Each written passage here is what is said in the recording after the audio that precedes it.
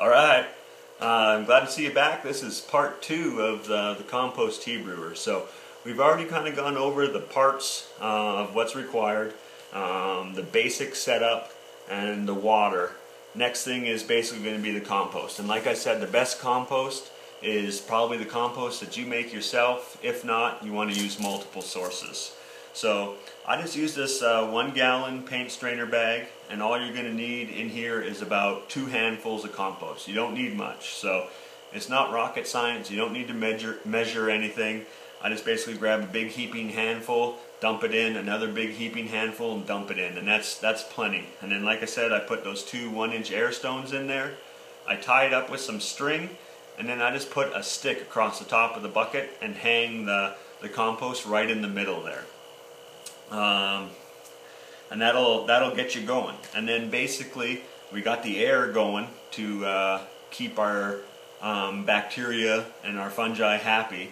And there's basically 2 types of bacteria. There's aerobic and anaerobic.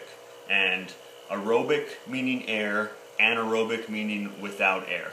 We want to reproduce aerobic bacteria. So that's why we got the air stones and the air pump, because it's going to keep those bacteria happy. And for the most part, aerobic bacteria are almost 100% good. There's a couple spiral bacteria that can be kind of bad, but you're not going to find those in compost. So we're not going to be reproducing those in here. Everything that we find in compost that's aerobic is going to be 100% good.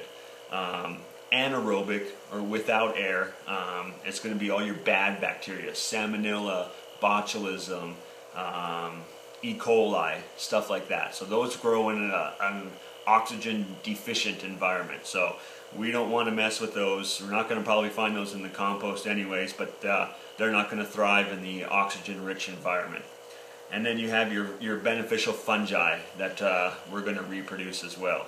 So keeping the bacteria happy, bacteria can reproduce, each one is a little bit different, but depending on the conditions and what type of bacteria can reproduce like every 6 to 9 minutes or something like that. So if you start out with a certain amount of bacteria in your bucket, 6 minutes later, you're going to have twice as many. Another 6 minutes later, you're going to have 4 times as many.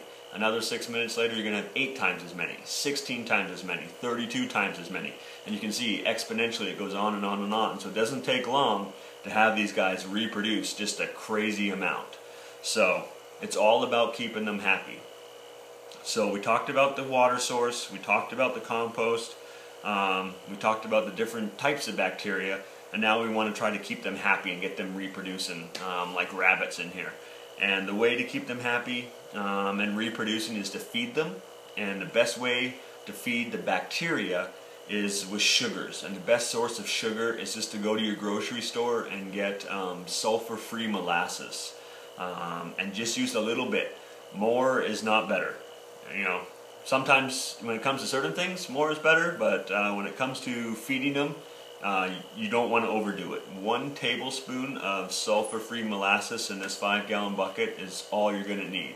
And the reason why is if you overstimulate them or overfeed them, they'll reproduce like mad, and you could actually get too many bacteria in your 5-gallon bucket using up the oxygen that's in there, to where there's so many they use up all the oxygen that's in the water, and now your water becomes oxygen deficient and it goes anaerobic, and all that bacteria in there that you just spent that time making die off, and now you create a bad environment to possibly where you could start doing growing some bad guys. So you don't want it to go anaerobic, you want to keep it aerobic, so you don't want to overstimulate them, and you don't want to brew it too long.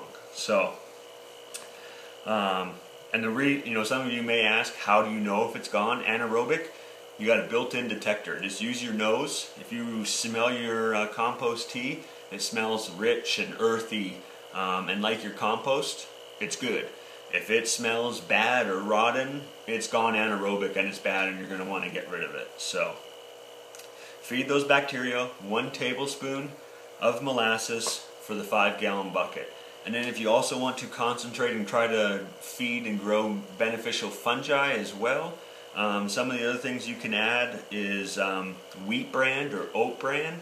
And I would add about I'd say half a cup to a cup of wheat bran or oat bran to your compost. And what that'll do is that'll feed the beneficial fungi as well. So other things you can add to this that are really going to help out, you can add liquid seaweed.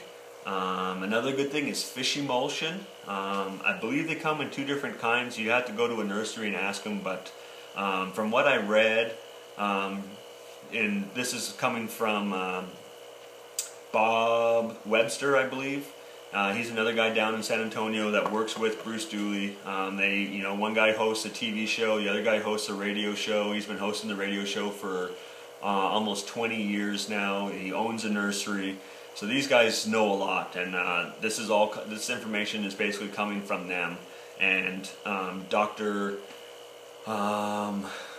Elaine Ingram, she's basically the godmother of compost and compost tea and stuff like that. She used to work at the university, or Oregon State University.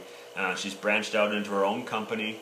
You can find her on the web at soilfoodweb.com, I believe, but if you just Google her name, it'll come up. But a lot of this information comes from them.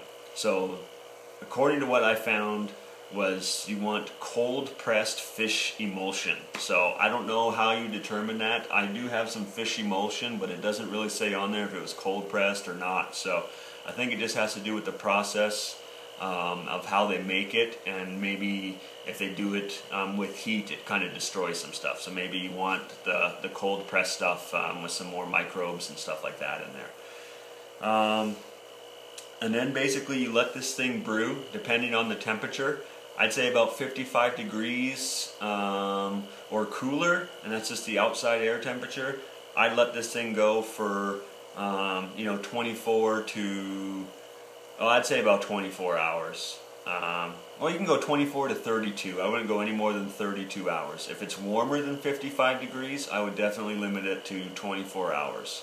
So, like I said, because the bacteria, the warmer it is, they'll reproduce faster. Same with the sugars. So the hotter it is outside, or the hotter your water is, the less time you want to brew and the less amount of sugar you want to feed them.